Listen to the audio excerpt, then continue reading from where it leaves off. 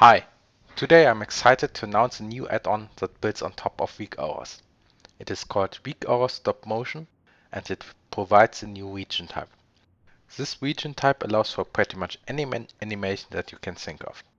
So let me quickly demonstrate a few animations that are now possible with this add-on. So at the bottom you see an energy bar, and on the left I have various indicators for procs and comma points. As you can see, I have three different kind of animations on the left side. A radial blur with a V, and a highlight that moves around for the W, and then there's a motion blur for reverse F.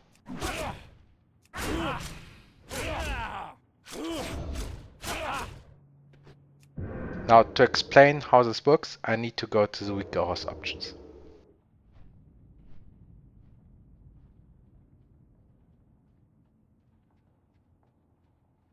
This is the actual texture behind the W.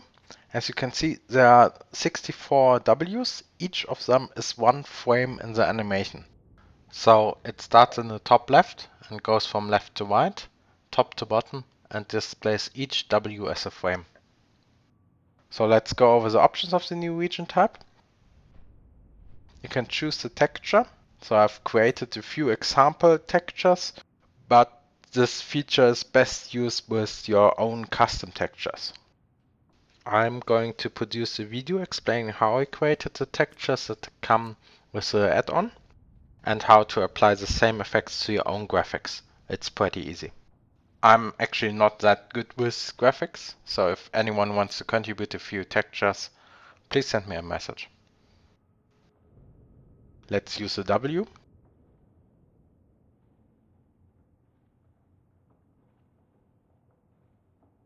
There are the standard options for desaturate and blend modes. And down here you can change the color.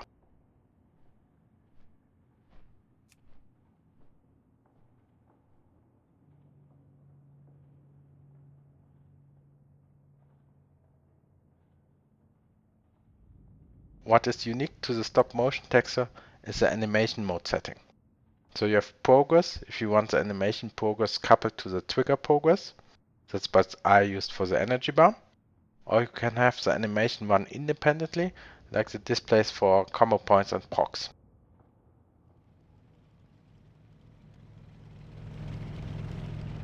So let me use the forward reverse loop.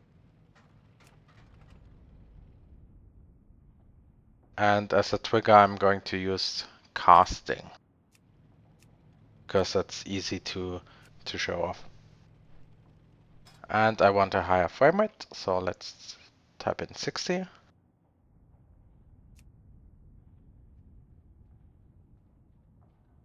And this looks like this. That's all for today. I'm planning on doing a video on how to create your own custom textures, or how to apply the same effects to your own graphics, so the motion blur, the radial blur, or the highlighting. Also, I'm planning on doing a UI with this new feature, though I haven't decided on the class yet. And if you want to be informed on when I release those videos, consider subscribing to this channel.